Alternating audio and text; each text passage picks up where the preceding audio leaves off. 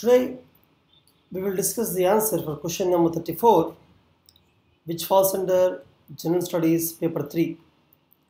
In GS3, I have taken the question from Science and Technology.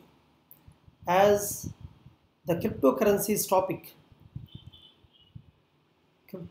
topic is coming frequently in the news, and as you know, cryptocurrency generally uses blockchain technology. The question is framed on the blockchain technology.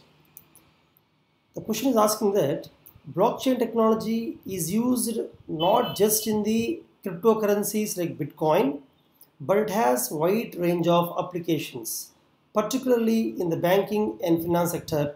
Discuss. So this is 10 marks question. So if you want to write more applications of the blockchain technology, let us say you know some 10 applications. About each application, you have to just mention 1 or 2 lines, but not more than that, because you should try to finish the answer in 1.5 pages to 2 pages. Let us see. I would suggest you that in the introduction, you write about what is blockchain technology elaborately. You write some 5 to 6 lines elaborately about the blockchain technology, so that the evaluator will understand that first of all you know about technology. Only then you can talk about its applications. And conclusion. In this kind of conclusion, particularly any science and technology question, I would suggest you that in the conclusion you mention what India is doing regarding that. Whether India has any plan, any strategy regarding using that particular science and technology application. So in the introduction, let us write about what is blockchain technology. See, actually you can draw a diagram also. Blockchain technology. Blocks are pieces of digital information. They are digital information, particularly the transaction information will be saved in one block. Each block contains information about one transaction. The transaction time, date, who made the transaction, the parties involved in that, what has been purchased. All these things will be, means one transaction is completely digitized in one block. And it will be cryptographically encrypted. It's encrypted data. Hence, it is safe. So we call each block as a hash. Hash is actually one kind of code used to cryptographically encrypt the data of a block. Now, like that, several transactions are connected. So several blocks are connected in the form of a chain. That's why we call it as blockchain technology. Blockchain. And see, after one transaction, let us say this is the first transaction, second one, third one, fourth one. So we call the position of that block as a height. For example, height 3, height 4. After this, the next transaction would be height 5, like that. So you can draw like this. Blockchain technology. And the entire blockchain is connected to several computers. For example, this is a blockchain. It is connected to several computers. And each computer is called as a node. And the entire blockchain is present in every computer. So in every computer, the entire blockchain copy is present. So the blockchain copy is not centralized in a single place. It is decentralized across every computer that is connected to the blockchain. That's why we call it as decentralized. It is a kind of ledger with all the transactions clearly mentioned as per the height. So we call it as a distributed ledger. Now, why the manipulation and hacking is difficult? Because if it is centralized, if all of it is there in single place, the hacker can hack that particular system and he can manipulate it. But as the copies of these are distributed across several computers, the hacker has to manipulate several copies, which is impossible. That's why hacking is difficult. Also, privacy is taken care of. Because the names of the transactors are saved in the form of username. The actual name will not be there. Now, after you elaborate explain the blockchain technology, you quickly come to explain the different applications. In the question it is said that one of the applications is definitely Bitcoin.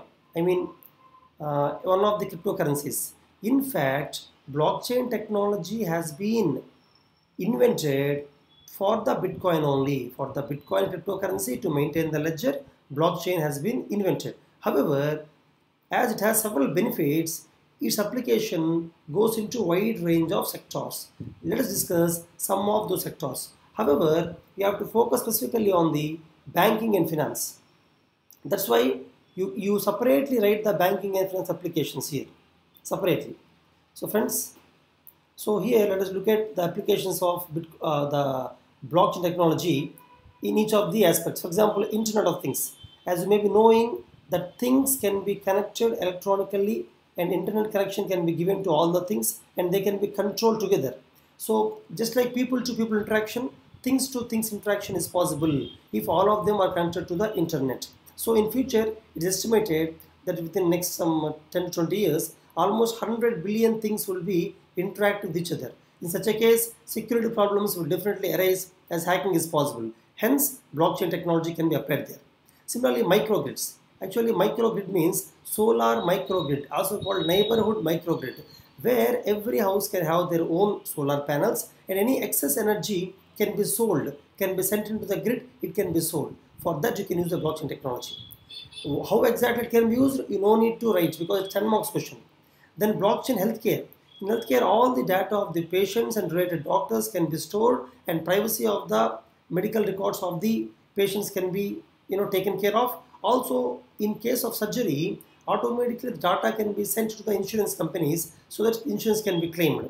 Similarly, blockchain music. Not only blockchain music, any trademark or any the patents can be stored within the blockchain technology. For example, coming to the music, all the music names, the people involved can be saved in blockchain copies, and hence their patent can be protected so that it cannot be used by somebody else.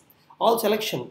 Recently in the USA, in the elections, it has been said that some of the the votes have been manipulated. Hacking has been done to the election recording system. So we do not know that it happened or not in USA or India also. However, in future, to save elections from this kind of hacking or manipulation, it is better to encrypt all the votes and use blockchain technology for elections. Also, identity problem. You may be knowing that when you give your phone number or name or email ID for purchasing certain thing, that company can actually pass on this data to somebody else who can start sending you ads. So this can be stopped by using the blockchain technology, as the names and data can be encrypted. Now coming particularly to the banking and financial applications, which has been asked in the question specifically. So smart contracts. For example, smart contract means in contract there will be several clauses. When clause 1 comes into picture, one kind of contract has to happen. When clause 2 comes into picture, another kind of contract has to happen. This can automatically be done by the blockchain technology, particularly in the insurance premiums, in the property law, in the crowdfunding sources. These are the common places where smart contracts can be used. Now, asset management. As you know that in the asset management, several people are involved. The middleman, the banker, your manager, and different people involved in the property. So the data kept with each of the parties can be different. So they can be corrupted. Instead of that, to maintain the same data, same copy with everyone, blockchain technology can be used. Also, insurance. Generally, insurance frauds are common. Insurance can be claimed fraudulently by several companies. In order to stop that, you can manage all the insurance data with the different parties in the blockchain technology. Also, cross-border payment, particularly remittances. You may be knowing that there are several corporates which function only on the remittances. So in the remittances, the cross-border payments, several parties are involved, and the data has to be transferred from one to another without corruption, without getting manipulated. Hence, blockchain technology can be used. Now coming to the particularly fraud detection. In banking sector, what happens is all the data, for example, like ICICI Bank, SBI Bank, or HDFC, whatever, most of the data would be saved at a centralized level in a central system. And once it is hacked, the fraud can be easily done. Hence, to reduce the fraud, you have to save the data in a decentralized way in several systems using blockchain technology. Similarly, anti-money laundering. Money laundering can be stopped. Know your customer. The customer data can be known by the banks by using the blockchain technology. Even trading platform, as the stock exchanges use huge data saved at several places, and hacking can be done there. So misusing most data is in centralized database. Now blockchain technology makes it decentralized, because of which the trading platform cannot be corrupted, cannot be manipulated. Thus, we can say that the application of blockchain technology is humongous. How do you conclude about India? You can say that Niti Aayog made a report of possible applications in India of the blockchain technology, various sectors in India in which you can use blockchain technology, and this has to be seriously taken consideration of in future for India to become technological change. Okay friends, the question for tomorrow is GS paper 4 ethics. In ethics syllabus, specifically they mentioned about the attitude and aptitude. Hence we framed a question on this one. It's the most common question. The actual question in the exam may not be exactly the same, but it would revolve around this. So try to answer this question in 10 marks, 150 words. See you friends. Take care.